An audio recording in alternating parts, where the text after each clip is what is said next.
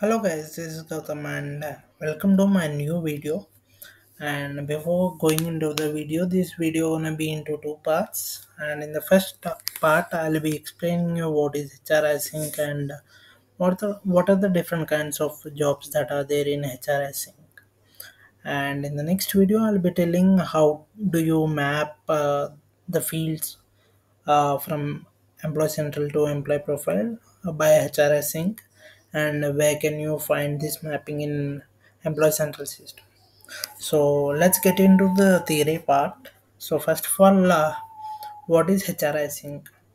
So HRI Sync is transferring the data from Employee Central to Employee Profile, and later that data is gonna be used by various other modules like performance management, goal management, learning management, recruitment, recruitment marketing, onboarding, various other modules, right?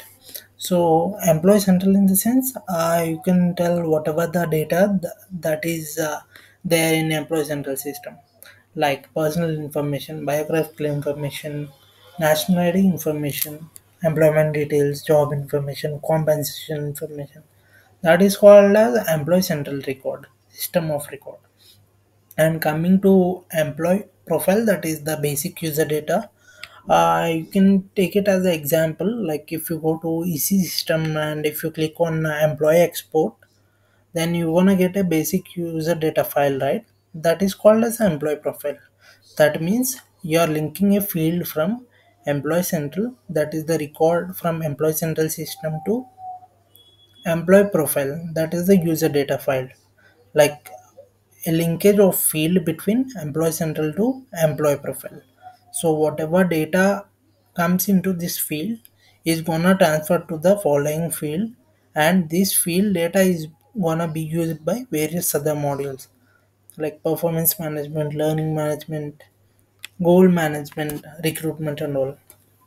And the next one is what are the different kinds of jobs you can find in HRI Sync. So there are three kinds of jobs in HRI Sync, that is daily HRI Sync job, full HRI Sync job, and real-time scenario sync job. Daily sync job, by the name itself, you can know that the job will run daily. So whatever there is a data change to the particular field which is being mapped to the employee profile, then automatically this job runs daily at a particular schedule time. So whenever there is a change on a particular day, think that tomorrow there is a change to a particular field that is being mapped to employee profile. So tomorrow at a particular time this job will run, that is the daily timing. So at that time it will sync the following chain and link the field to the employee profile and transfer the same data to the field that was mapped to employee central, like employee central to employee profile. And coming to next kind of job, that is full HRI sync job. So this is the standard job which was defaulted by SAP, and full HRI sync is where it will sync all the levels of fields, like in various portlets, like whatever the change is there in that particular portlet or particular data, it will sync the following change to the employee profile. And coming to the third job, that is real-time sync integration job. By the name itself you can know this is a real-time job. Like tomorrow is 2nd July, and if I'm trying to change a particular field, I have created an effective date record that will come into effect tomorrow. So you may think that there is a mapping between employee central field to employee profile field. So there is a change tomorrow, right? So at that particular time, if I'm changing it right now, creating a record and changing the value, then automatically it will be the job will be running immediately, instantly. That means whenever you are making any particular change, instantly a job will be triggered. That is called as real time. So whenever you do an action, obviously there is a reaction from this job. Like if you are doing any action now, automatically it will, this will trigger the job, and it will, the real time sync job will be running from it. So these are the different kinds of jobs in HRI sync.